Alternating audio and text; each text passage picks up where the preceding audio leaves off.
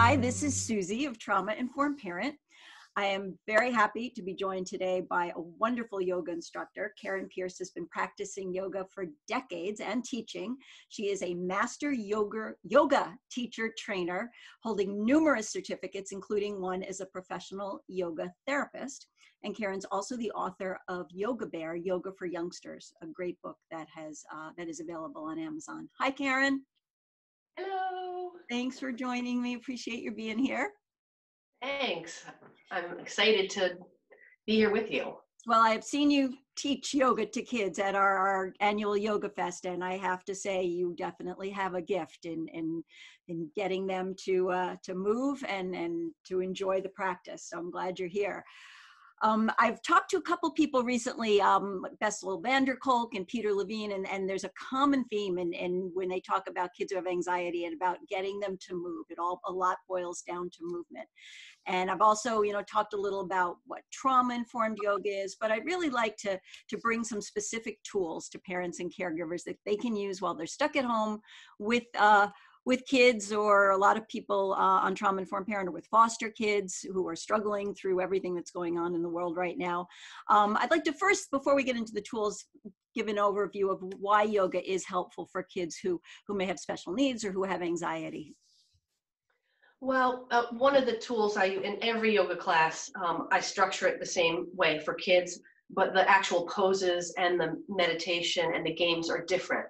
But the first thing we always do is when they come in the room, I have them take off their shoes and put their socks in. Everything is there's structure, which is really good. Kids like structure, but then the fun part is always different. And the first thing they do is they come and they roll out their mats. They get on their mats in rock pose.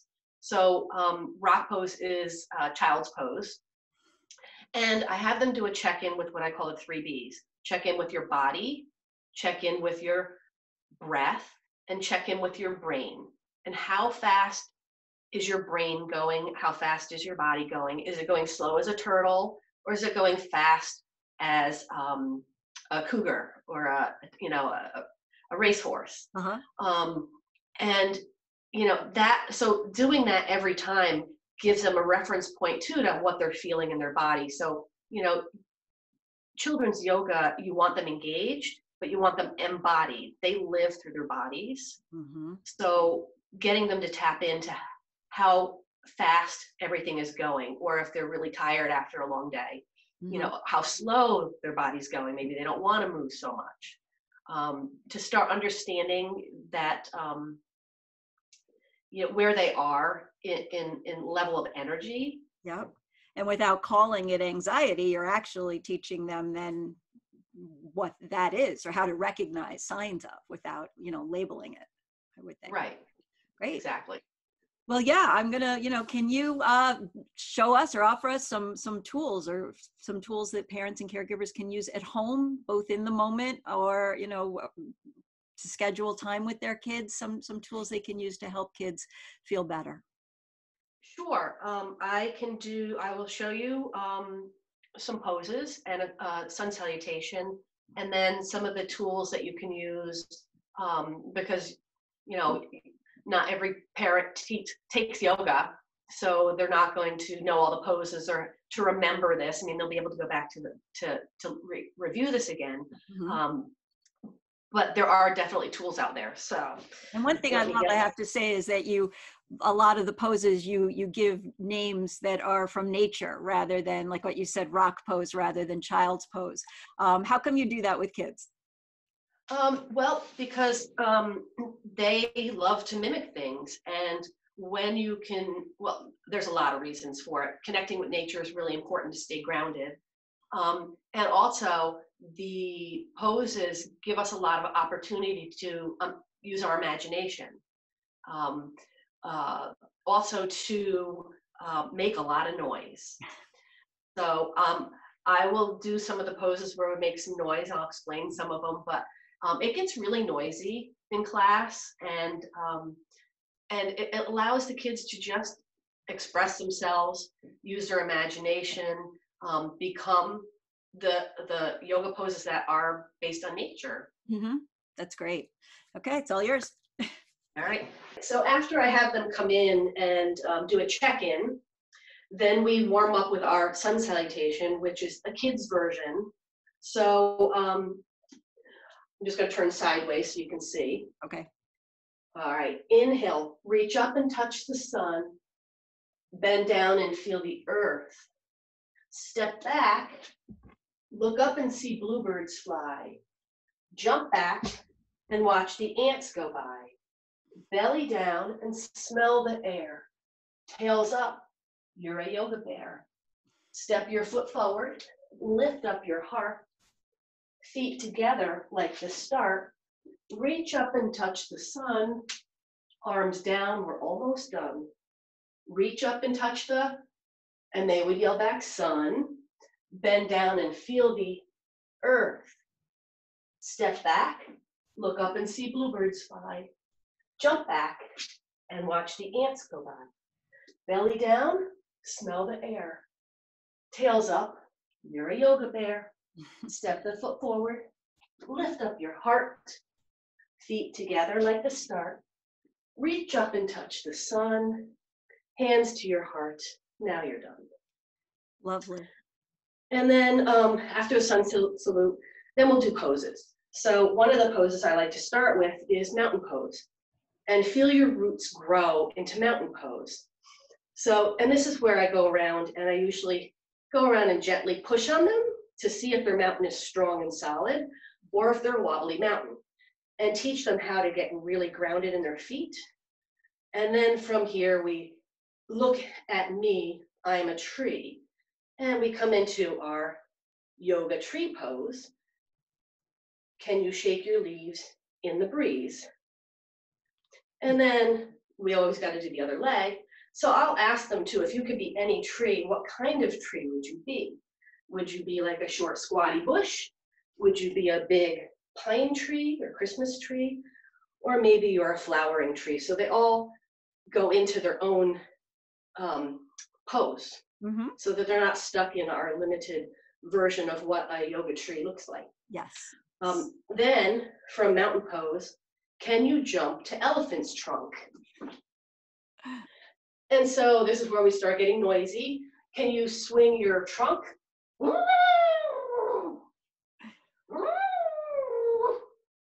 And then can you find some peanuts? And then how about we shower ourselves off? And we'll ask them for things that we can shower with, and there's usually glitter involved. And then stretch out your arms, turn your feet, reach. Can you dangle like a triangle? So we do a little bit of geometry here, and I'll ask them if they can see the 3 triangles made from your body. The kids always get 2, but they usually miss the 3rd one. And we go to the other side. So the first one is here, made by your arm and your leg. This one is the one they always see, the big one made by your legs. But they don't see the one made from the top to this foot to this foot. So you have your 3 triangles, your obtuse, equilateral, and right angle. For the older kids, they want a math lesson while they're doing this. They get a math lesson, yep. Let's see, one of the frog pose, the kids love frog pose.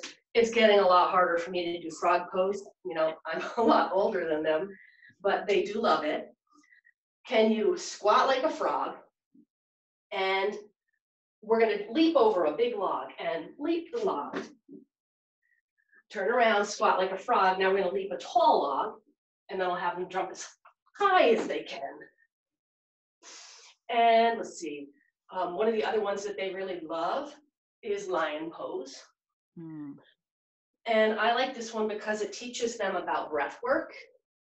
So I'll tell them they're only allowed to take 1 exhale, and they're gonna roar for as long as that exhale. And to see if they can beat me, and they can't usually, but. So does a lion snore or does he roar? Show me your lion claws. And it's a silly lion because the lion sticks its tongue out and rolls its eye up to look at its 3rd eye. So it looks like this. But then I'll have them roar. So we'll take a big breath in, run,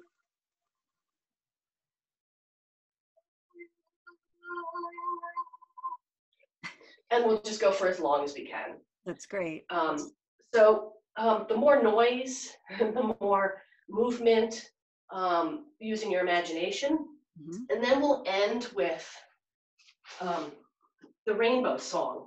So I love to introduce the kids to the rainbow because everybody loves a rainbow, right? It makes you happy. But it also introduces them for more lessons for me. And as they get older, we get into subtle anatomy, which is the chakra system and the auras, Mm-hmm. which are part of your luminescent energy field. But it also allows me to talk about rainbow foods and eating healthy. Okay. So I start them off with the rainbow song. And it goes like this. And so this also teaches them about kirtan and chanting, call and response. Mm-hmm. So I would say, red, I'm strong, and they would repeat. Orange, I'm joyful. Yellow, I know I can.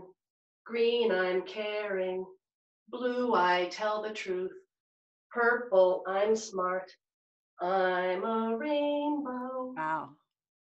So it lays a foundation for me to build and build all the way through your teens. Yes. And then even to yoga teacher training. Well, like you said, it builds a foundation for chanting too, which is so calming. I love that you're incorporating all these without labeling them yoga, breathing, and chanting. Because I know when my kids were young and I would say, we're going to do some yoga now, we're going to do some breathing, they would often roll their eyes and resisted it. But to be a rock, to be an elephant, to sing about a rainbow, to be a lion, all of that is very different. And they're actually getting the physiological benefits, the anti-anxiety benefits of yoga without calling it yoga. They're actually playing. That's right. Tremendous. Yeah. And then we play games too. And all the games are based on encouraging cooperation, working together, compassion. If the kid does have a meltdown, it's okay because yoga is all embracing. Everybody can do yoga or some form of it. And also it creates a community. So the games are always, a lot of them are nature-based. I play games where we'll actually blindfold one kid and make a runway and throw all the backpacks on the runway. And their command center, the tower, has to get them through the plane, through all the obstacles successfully.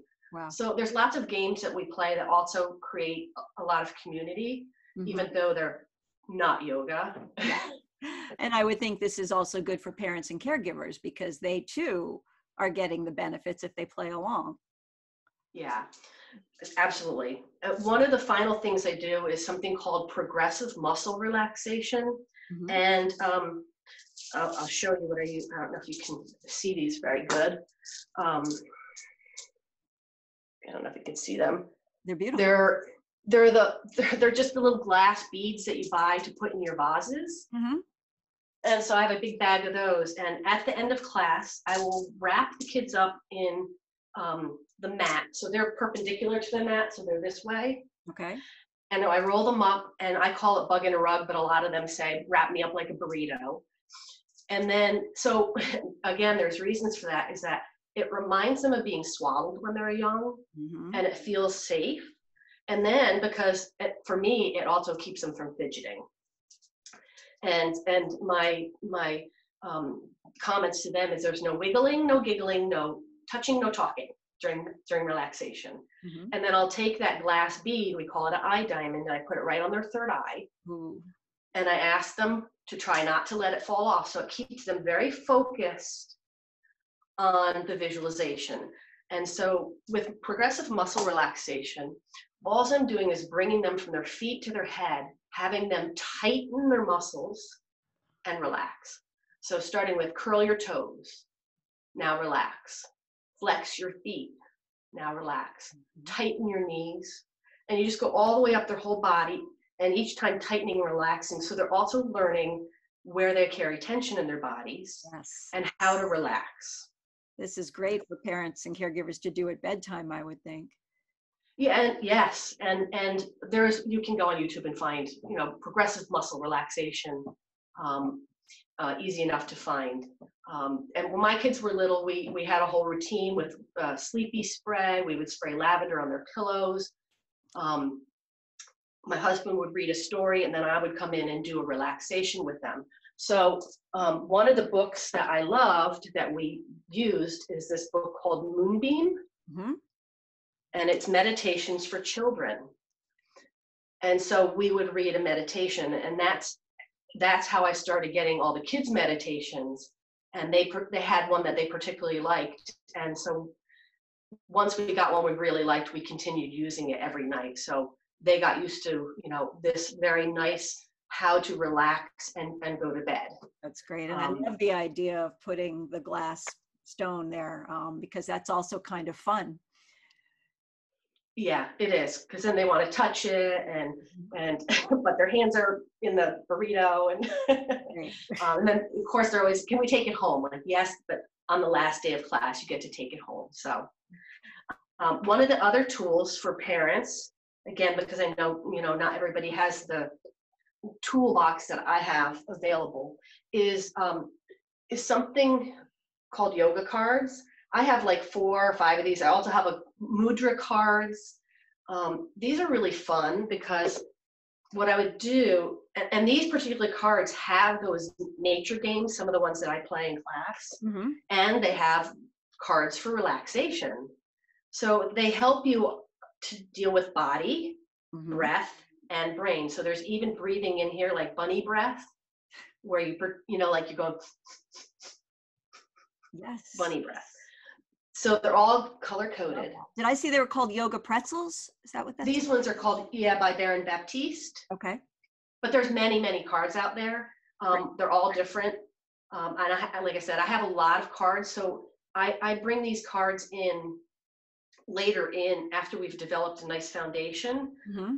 but then I'll have them pick a card. And then they have to teach the pose because now they've learned all the poses, so that they'll pick it and they'll just go like, you know, if it's one they didn't want. The smart ones started figuring out that all the pink ones were partner poses, Ah, and they love doing yoga with friends. So this is it's great. We just a can put nice the link tool. up where to find these. So I Yeah, will do that. yeah. There's many different kinds, and they also have mudra cards. So I'll have them pick them when we get again further down the road, teaching them what is this mudra, Jnana mudra for wisdom, you know, the ultimate yogi. Yep. But some of the other ones, prana, the peace sign is prana. Yep. So they start learning some of the mudras too as we, you know, get deeper into the practice. That's great. That, you know, these signs that we just do without thinking are actually yoga mudras, hand yoga. Right. So those Love are it. some of the tools I use. Thank you, Karen. I mean, those are so helpful. And I know I've seen you in action and I've seen how much kids just eat up your class. So I really appreciate you offering this to other people. Your book, by the way, got to hold that one up. Yoga Bear is available on Amazon, Yoga for Youngsters. And I can personally vouch for that. It's wonderful. Thank you, Karen Pierce. Good to have you. Thank you. This is Susie, a trauma-informed parent, wishing everyone well.